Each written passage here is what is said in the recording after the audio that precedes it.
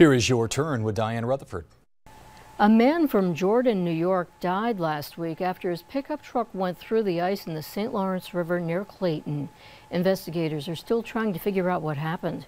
Our first message says, probably didn't realize the road was a dead-end road. Thoughts and prayers for his family and friends. And this one, they don't have signs or reflectors at the end of the road.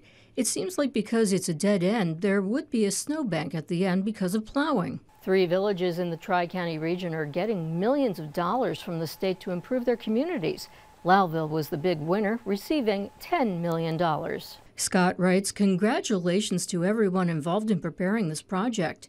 And this one, does anyone realize that all they did was give you back your tax dollars? Why do you think taxes are so high? It has stood for more than 2 centuries, but now Calcium Community Church is in danger of closing due to dwindling membership. Andy writes, unfortunately, the grand exodus from New York even affects the humblest of places.